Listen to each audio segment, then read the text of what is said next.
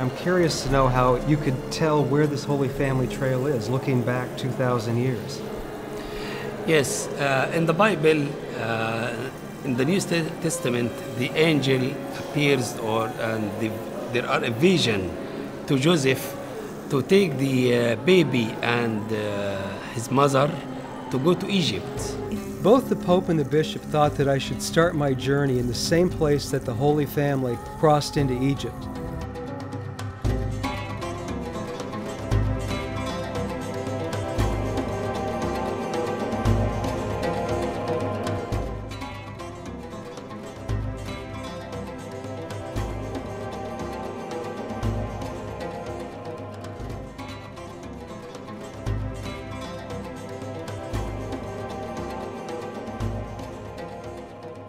Now, the Holy Family came through here about 2,000 years ago. What did they see at this temple complex of Tel Basta? Christian tradition says that Jesus and the Holy Family arrived here at Tel Basta and the locals rejected them. And so Jesus, more or less out of anger, destroyed all the temples.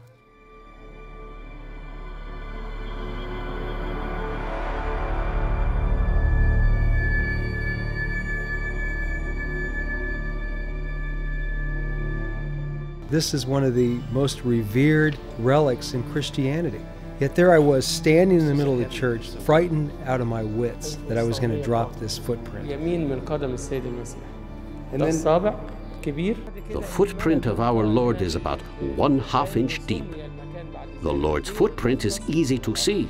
The stone has grown darker here because of the sacred oil we have rubbed into this footprint for hundreds of years. It was only later that I began to think of this footprint as a living representation of oral tradition.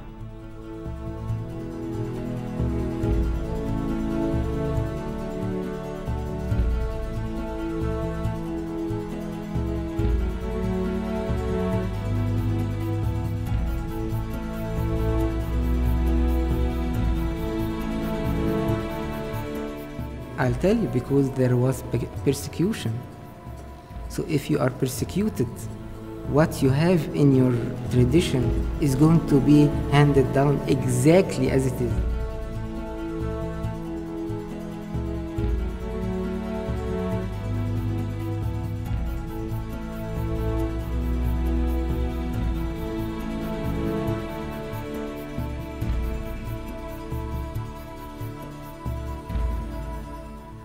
This dust storm made me realize just how terrible and merciless the desert can be. There is nothing romantic about it.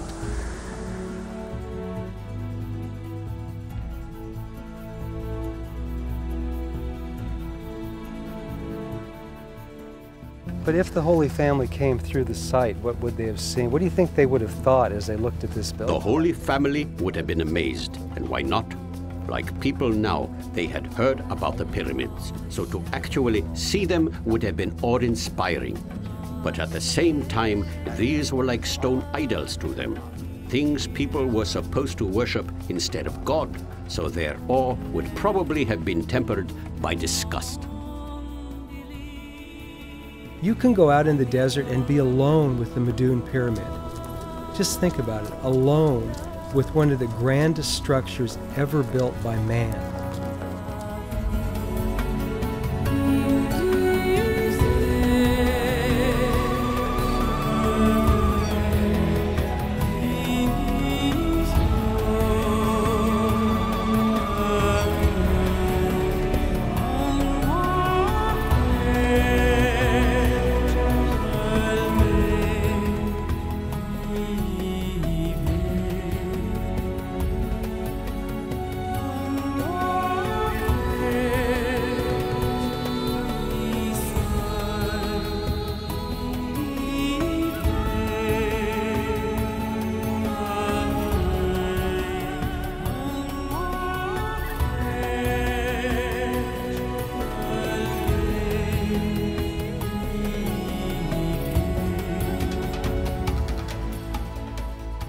One of the church's own archaeologists, the late Bishop Samuel, said that there may have been a pharaonic temple on this site. Do you think it's possible that there's one on this site? We have heard him say that there is a site beneath the altar. But this wasn't the only possible site of the pharaonic temple.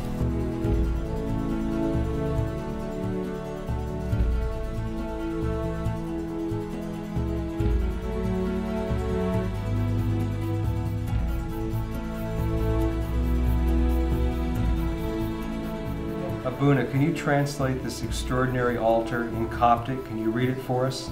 Yes. Biveo sterv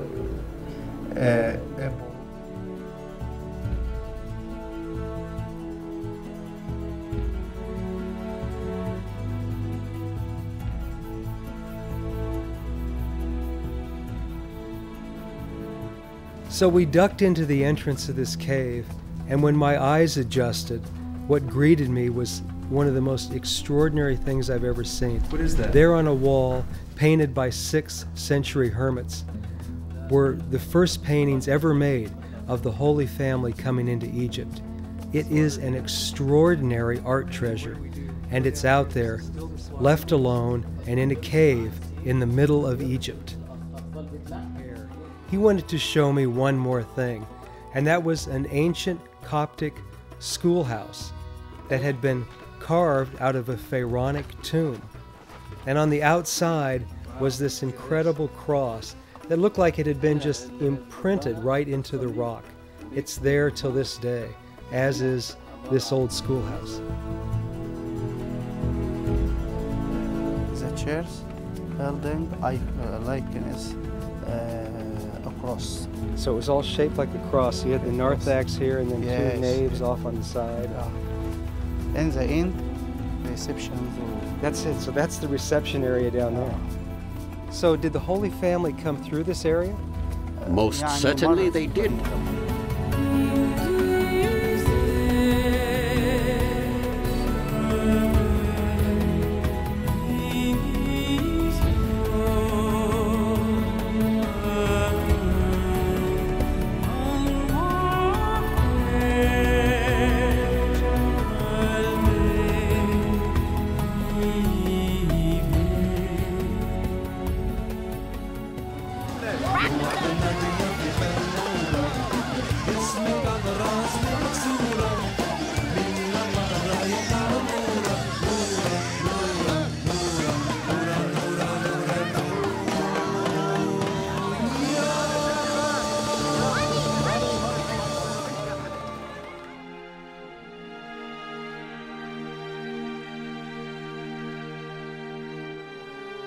So the Holy Family was here for what period of time? 6 months and 5 days. How are you able to know that exactly? Yes, we made a deep research about this. and we managed to calculate this time.